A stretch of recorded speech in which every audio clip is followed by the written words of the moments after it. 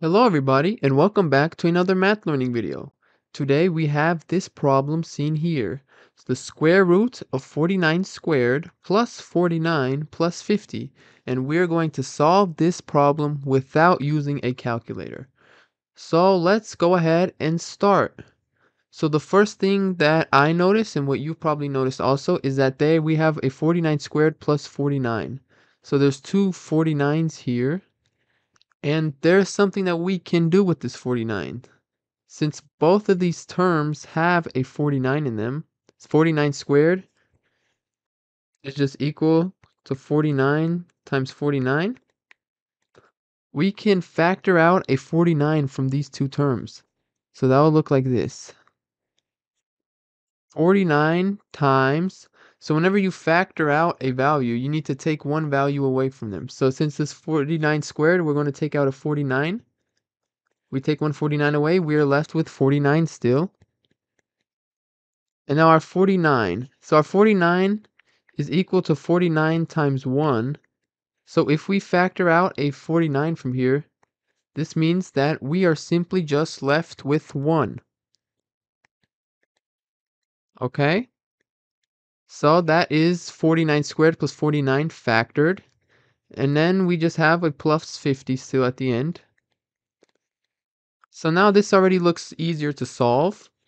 So 49 plus 1, inside the parentheses, we can simplify that to 50. So we have 49 times 50 plus 50. Okay? So now, once again, we're in a similar situation where we can factor out. Since both of these terms, they're being added, 49 times 50 plus 50. Both of these terms have a factor of 50 inside of them. So it means we can factor out the 50. So for the first term, when we factor it out from the 49 times 50, if we take out the 50, we're left with just 49.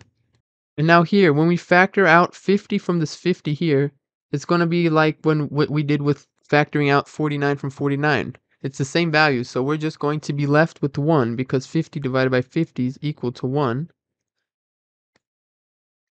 So here we have this new term rewritten like this. And this is already looks much simpler to solve because 49 plus 1 is equal to 50. So we have square root of 50 times 50. And remember, when you multiply two numbers together, this is the same thing as just squaring that number, right? So 50 times 50 is equal to 50 squared. And now, in case you didn't know, square root and square are opposite functions, so they cancel out with each other. So this squared and this square root cancel out with each other.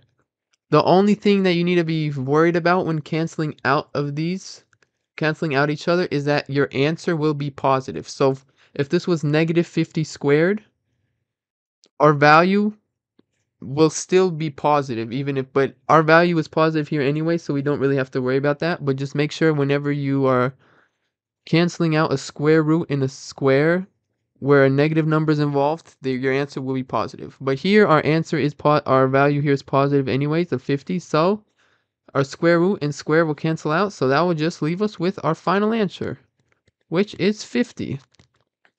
And that is it, okay? So, thank you for watching this video. I hope you enjoyed it, and see you next time. Bye!